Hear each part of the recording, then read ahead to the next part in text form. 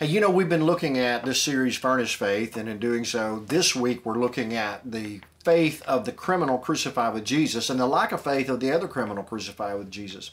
Interestingly enough, when we looked at it yesterday, there is this, the one criminal includes the other criminal with him. Save yourself and save us. The other criminal, the one who has faith in Christ, who comes to faith in Jesus as the Messiah, the anointed one, the deliverer, the rescuer, the true Messiah, the king of the Davidic line, the one that is promised and prophesied about, and so forth and so on. And beginning to see in him more than that, beginning to see in him deity, he separates himself from that guy. So the one guy is saying, hey, save us, you save us and come down. This guy, a clear demarcation, I'm not part of that with you. Don't you fear God. Don't include me with your blasphemy. Don't include me with what you're doing. I don't go along with that. I'm not with you on this. So there is this, then there's the rebuke of that guy, and there's the turning to Jesus in faith, asking to be remembered, which is, in fact, is like a prayer. Those who would have heard him would be, it's like he is praying to Jesus. And we talked about the extreme faith that must have to look at a guy who's dying on a cross, and you're dying on a cross and saying, remember me. He has admitted his guilt. He has declared that he needs forgiveness. He is turning to Jesus for that. He believes that Jesus is going to have a kingdom, and that kingdom of God is going to come. And that kingdom, as we understand it, Jesus said that we are to pray, thy kingdom come, thy will be done on earth as it is in heaven. That's what that's all about, the kingdom of God being established on this earth so that his will is done here as it is where he is in heaven, and that this will be restored in what it was created to be. Paul speaks of that in Romans chapter 8, verse 19, 20, 21, 22, and 23, where creation has been held back. God has held back creation. He said it's been limited. It's been held back. It's to futility, not of its own will, but because of the one who subjected it, in the hope that when the scripture uses hope like that, it is a certainty. It is an expectant longing, wanting it to happen, looking forward to it happening. It's gonna happen. I'm just waiting for it to happen. I'm hoping on it. I'm looking forward to it. Eager expectation is a good way of defining it, I think. And you know, Paul speaks of that they cannot be, creation cannot be what it's supposed to be until humanity is what humanity is created to be, and that is reflectors of God's image and the reflectors of God's worship back to him, and having stewardship over this creation, God's representatives. And so there's this kingly aspect of humanity, this priestly aspect of humanity, and all of that is subsumed under this Messiah, that it is through him that these things are restored, these things are rescued from condemnation and death and sin, and that's washed away, so to speak, by the blood of Jesus Christ. So when we look at Jesus' response, that's the response of the criminal who believes in Jesus. What is Jesus' response to this criminal? Now, he never responds to the other one, but he always responds to the one who turns to him in faith. He says, and he was saying, Jesus, remember me when you come in your kingdom. And he said to him, Jesus said to him, truly I say to you, today you shall be with me in paradise. Three things I want to say. When Jesus speaks, it's a truth. Amen, amen, literally, but it means truly, certainly. These are important words that Jesus are saying, and when Jesus speaks, it is the truth. You can count on it. So he says, this is a fact. This is a truth. Why is the word that he speaks truth? It's because he's God. And so being God, what he speaks is a certainty. And it's the amazing thing is this criminal looks at him and sees that salvation, rescue is not from death, but through the death of Jesus Christ. And that we're not rescued from physical death, we're delivered through it. And, you know, we walk through that dark valley because Jesus Christ has gone through it for us. And he receives us unto himself to take us to be with him in that place. Now, the second thing that he says that I think is important is the immediacy of the forgiveness, the restoration, the salvation, this is an immediate thing. It is an assurance. It is a certainty that today, yes, you're still going to die. No, I'm not taking you off the cross, but you will be with me. This salvation is effective. This has taken place. This is a reality now. I will resurrect you. I will take you to be with me. You will be a part of this kingdom upon this earth. And what position will that be? Who knows? He didn't say. The fact of the matter is, I'll get to meet this guy. I get to ask him some questions. And so I'm looking forward to that. There's so many people I want to see, so many people I want to meet. I want to bow down before the Lord Jesus Christ. I want to see him more than anything else. I want to know as I have been known. I desire that. And that's relational. That's critically important, this relational aspect of what is taking place here. There is this recognition of who Jesus is. There is this surrender to who Jesus is. There is this surrender to the healing ministry of Jesus, and that is he is the one who heals us of our sins and delivers us from death. And that death means separation from God, not this physical death, which is really nothing. These bodies are not, the scripture says, flesh and blood will not inherit eternal life. And so we're going to get a new body, a body that's fit for the new creation. I'm looking forward to that. How awesome is that? I hope you're encouraged by that as well.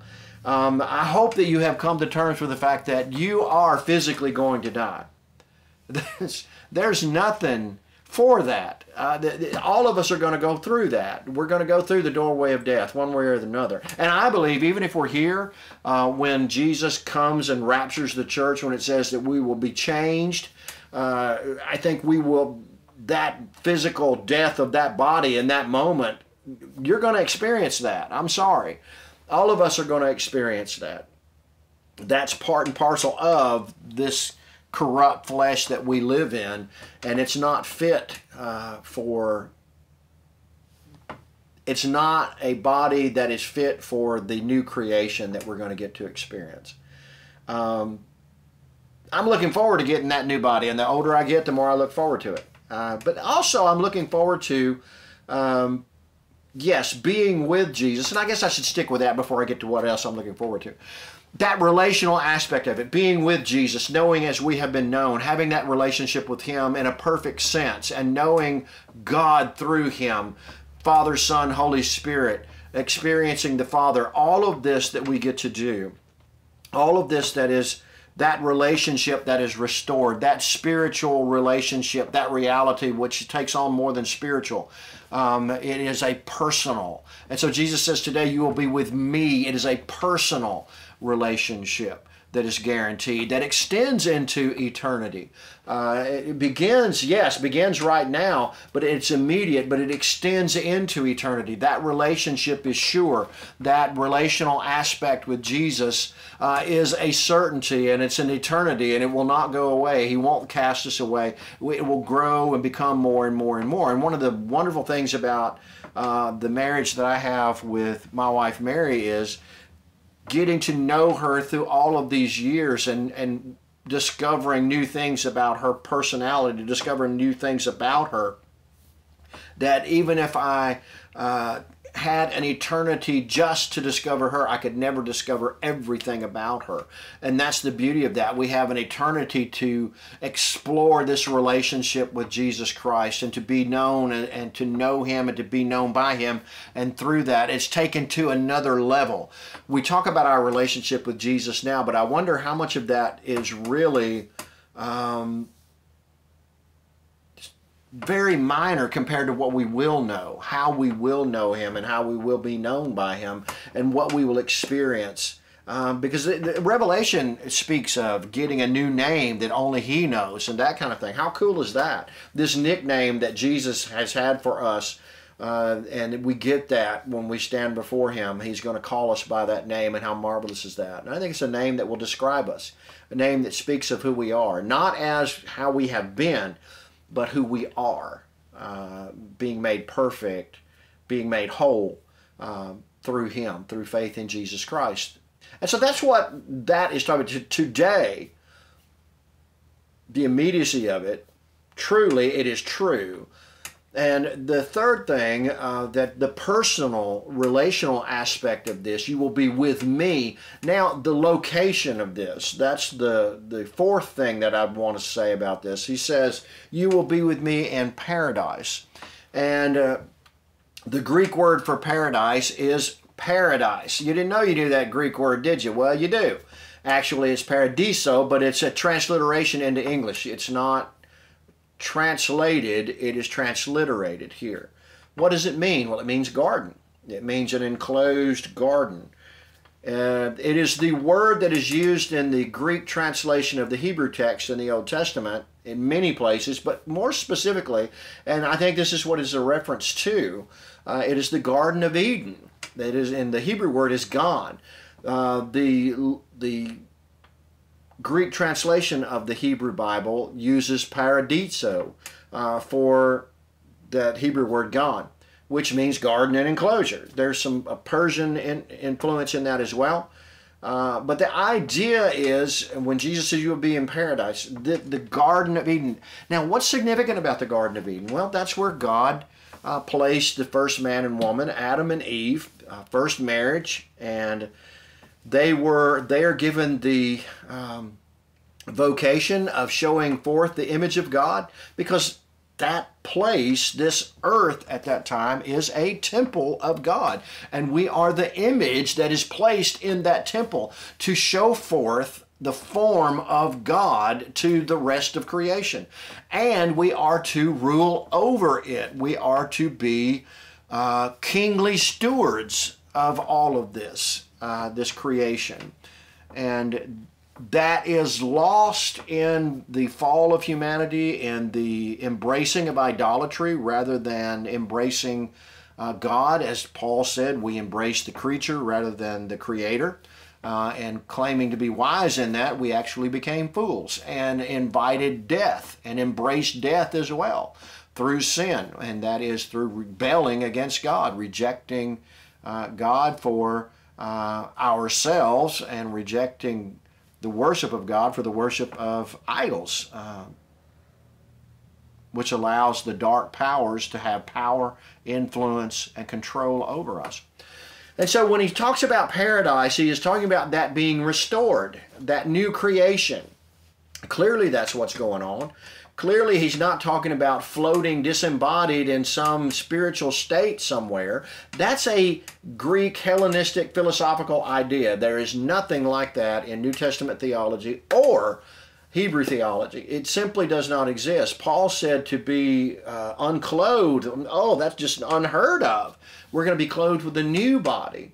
And these new bodies are going to get to explore this paradise. Now, does he mean to say that, oh, well, you're going to have to wait until we get to this paradise? No, clearly it is today you will be with me in this paradise. So I do believe in some sense paradise is this intermediary, temporary, heavenly state as we think of heaven. But even there, I personally believe we're going to have a body fit for heaven, although it won't be the body for, we'll have a temporary something, because we don't know how to exist without that. We in fact were created to express worship through taste, touch, smell, through those senses, and we don't know how to exist without that. To be disembodied to us would be so bizarre as not to even make any sense to us. So I do think in some sense, now can I prove it? No. Not really, although it does seem in heaven and Revelation that these are bodies these people are in. They're not disembodied spirits that you can't see, or that one could not speak with, or one could not touch. It seems clearly that's not the case in the heavenly realm. And so I do think there is some sort of bodily form that we're going to have. I don't know what that is. Not the perfected body we're going to have in the new creation. And so there is that sense of being in that paradiso, in that paradise. But by the way, the rabbinical understanding is some of the rabbis talk that God took paradise up to heaven, and that it is the tree of life is still there. Certainly Revelation seems to indicate that. that correlates with that. And there's going to be a recreation. The tree of life will be restored because the New Jerusalem is going to come down. Heaven and earth connected again as it was in the creation. And so that is a powerful image, and what we hope for, what we long for, what we get to experience, and I'm looking forward to that. Hope that you are too. And it's not pie in the sky by and by. We get the foretaste of that now. We have that citizenship now, and we live that out here and now, and expressing both the kingly aspect in that we are to be good stewards over this creation, and the priestly aspect in that we are to be leading creation in worship and worshiping the one true God. And that is, yes, when we come together as a congregation and worship, certainly. But it's also every day as we do things, whether it's, for me, picking up a guitar and playing that and giving God praise and thanks for the enjoyment of that. Whether I do it well or not is not the point. It is the enjoyment of making music. It is that and giving God praise and giving Him adoration for that. It is, I've often talked about tasting dark chocolate and marveling at the wonderful taste of that for me and expressing that to God. And to worship in that and enjoying that in our senses, in what we touch and what we smell and what we taste and what we hear. All of that is to be an expression of worship. Every bit of it, all of it. And that's why Paul says, whatever you taste, whatever you touch, whatever you do, let it be a praise unto God. Let it be a worship unto Him. Whatever your hand finds to do. Do it unto Him. And so that we get to do that now. We get to experience that now and express that now. And that is a form of worship. And so I pray that you know that. That's how much God loves us. That's how much that Jesus loves us in the sense that He gave Himself for us, suffered that for us, experienced hell for us, to secure this for us. And even in the midst of dying Himself, He has risen above that to express concern for this one who has looked to Him in faith and to assure him, even though you're going to die on this cross, that's not the end. There is so much more. Today you will be with me in paradise, and we have this to look forward to, that extending into the new creation, God recreating this earth and this universe and restoring it to be the temple that it's supposed to be, and that we are His image in this, and to express that worship unto Him. Well, listen, it is a powerful statement. It is a tremendous statement, and it is an assurance. And I hope that you're assured by faith in Jesus Christ, that you have that certain hope that you will be with Him. He will come and receive you to Himself. That death is not the end. That is something that opens a doorway into this new existence. We're just beginning, really. It's not the end. It's more like the beginning. This is like practice. This is like playground. This is where we're discovering things. We're actually going to live it in a more vivid and real way than we could possibly imagine in the new creation. Our taste and senses, our hearing are all heightened, and the older I get and the more deaf I become, the more that heightened hearing is going to be marvelous. We will hear sounds we've never heard before. We'll hear music we've never heard before. We will taste things we've never tasted before, because it will be as it should be, without the taint of sin and death and corruption. And we will experience like we were supposed to experience. I think colors are going to be more real. I think everything's going to be more concrete. It is going to be unbelievable. We have the foretaste of it now. And I long for the reality of it. And I'm assured of it by faith in Jesus Christ, depending on the Word of God. Well, I pray that you know that. I pray that you know that God loves you. I pray that you know the love of God through faith in Jesus Christ, that you've been born again. I pray that that's true for you. Hey, listen, this is the last one we're doing this week. I'm going to be tied up all day tomorrow, doing some things with my mom, and I just won't have time to do a video. But we'll jump back on it Monday.